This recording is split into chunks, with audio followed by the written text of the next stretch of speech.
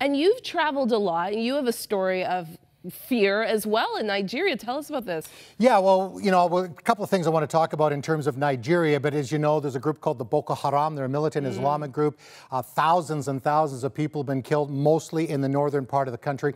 And we were in Lagos, huge mega city, and it was just crowded with people, and it was just, a bit of chaos. And so we got stuck in traffic, and actually our driver was the one that caused the big blockage there. And so we were sitting there, all of a sudden these young men started gathering around, and they looked in the car, and they saw what they thought were Americans. Of course, we were very, quick to say, no, we're from Canada. Because sometimes that can be dangerous. Very dangerous, in some parts of the world. So yeah, you do have to be careful with that. And they started pounding on the car, and I thought, you know what, this might be my last day on earth, and in a few hours from now, my wife Arlene's going to get a call that I had been killed. So, you do feel the fear, but then I also, of course, in those times, you really start to pray, and the Lord does give you, I believe, that peace that passes understanding. And during that trip, we'd also been in the northeast part of the country in Gombe State, and went to a place, Gombe City, Deeper Life Bible Church. So we're there on a Sunday morning, and I was with the camera and, videoing on what was going on, because we had heard just before the trip to Nigeria, the 10 believers Christians had been killed in an attack on a midweek prayer meeting, and 10 people were killed at that time. So we were able to go and visit them, and we're going to show you a few photos of some of the people that we met during that trip. And this actually was the Bible that I found on the floor. So as I was going around with the video camera, I saw the Bible, and I asked if I could take it with me back to Canada, and they agreed and said, yes, please show it to, Christians and others to show what's happening in Nigeria. Yakubu was the guy that owned the Bible. He survived, and we're able to supply him with a King James Bible from Canada.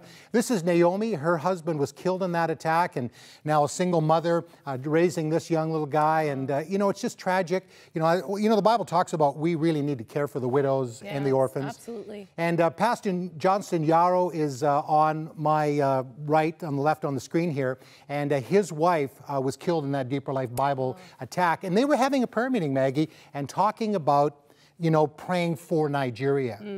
Very, very tragic situation. And this was in the church. There were bullet holes all over this Deeper Life Bible Church, which is a network of churches, and blood on the floor. And again, that's where I found the Bible.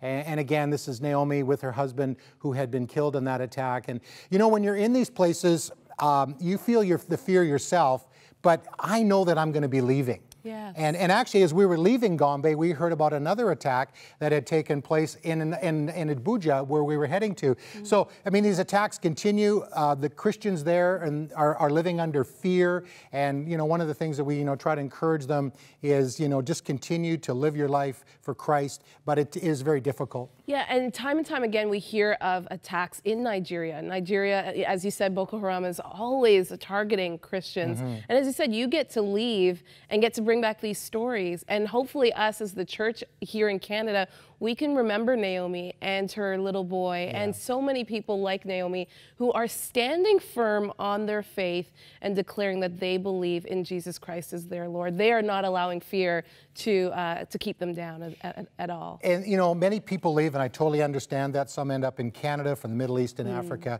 but there are many that are staying, and as you mentioned, we need to be praying for them that they will stand strong in their faith.